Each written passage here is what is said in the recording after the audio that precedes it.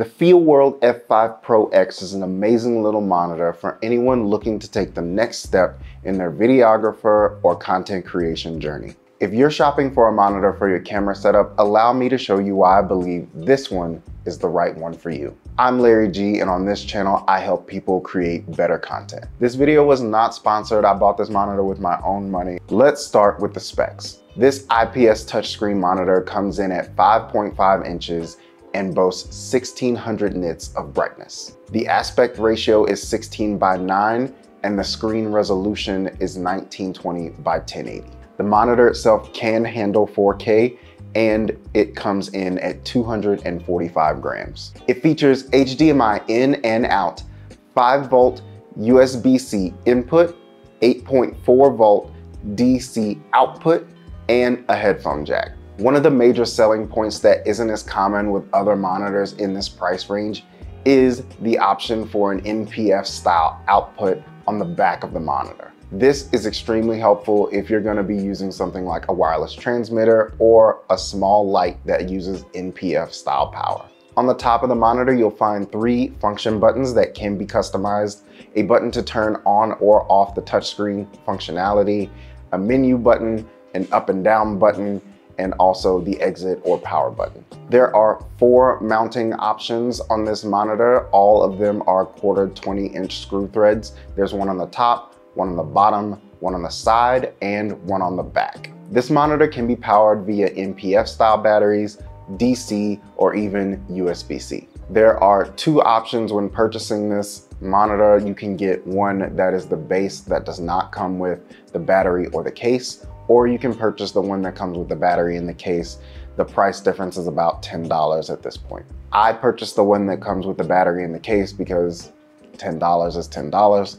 So let's go over what comes in the box. Inside the box, you'll find the monitor, NPF battery. Mine came with the 970, which is a little heavy, mounting bracket, hood, HDMI cable, USB-A to USB-C adapter, and a USB-A to USB-C cable. And it comes in this nice little carrying case. This budget monitor is loaded with features like waveforms, vectors, histograms, focus assist, false color, ratio markers, safe frames, scan modes, image flip, and so much more. A few key factors that really influenced this purchase for me were focus assist, ratio markers, zebras, the ability to add custom LUTs, and the screen brightness. So who exactly is this monitor for? At the time of filming this video, this monitor package comes in at around $170.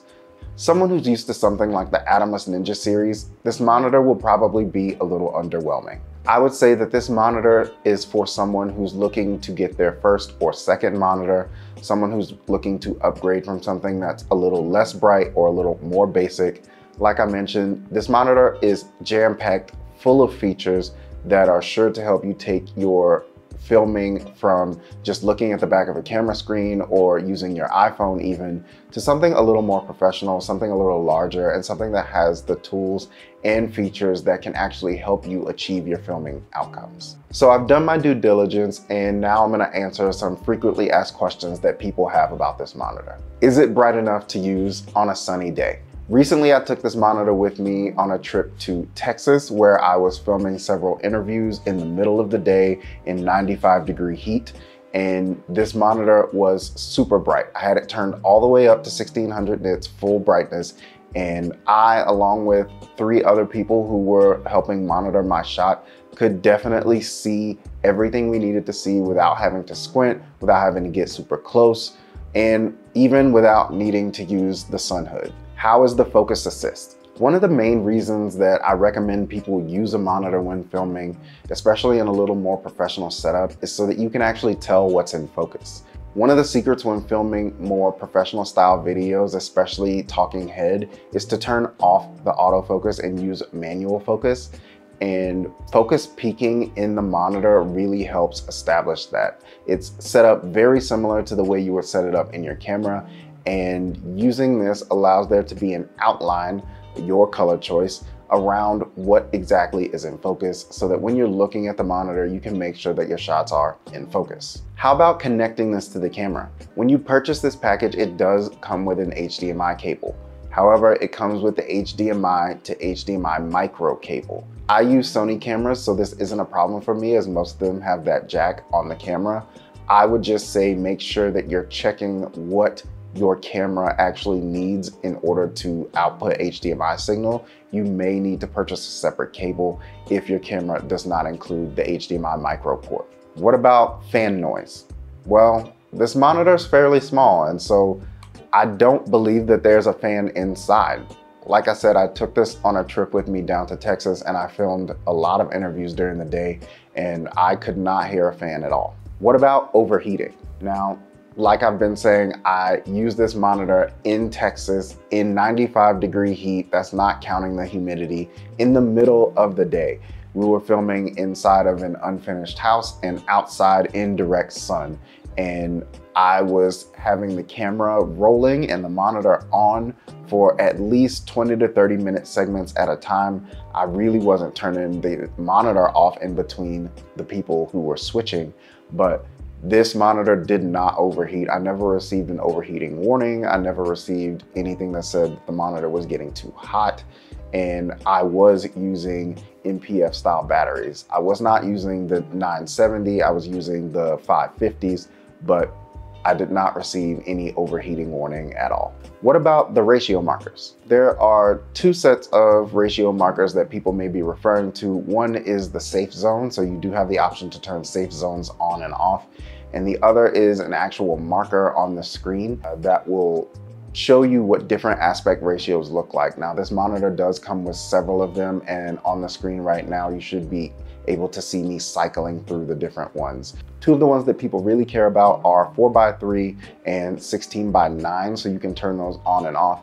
And then you also have the ability to have the outside of that marker be bright or darker, just so you can tell what's exactly in frame if you're gonna be cropping or trimming some of this footage. What about LUTs? So this monitor does have a few LUTs built in. It also comes with a Rec 709 preview, but the main thing to know about LUTs in this camera is that these are for preview purposes only.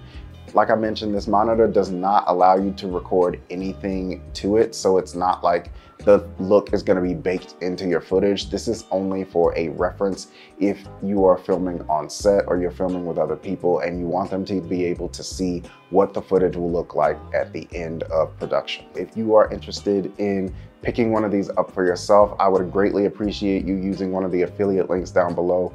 It greatly helps out the channel and helps me make more videos just like this. If you found this helpful, I would appreciate a thumbs up or hitting the subscribe button. If you have any questions that I did not answer, feel free to leave a comment down below and I'll do my best to answer them. Until next time, thank you so much for watching. Remember to do the work, believe in yourself, and most importantly, keep creating. Peace.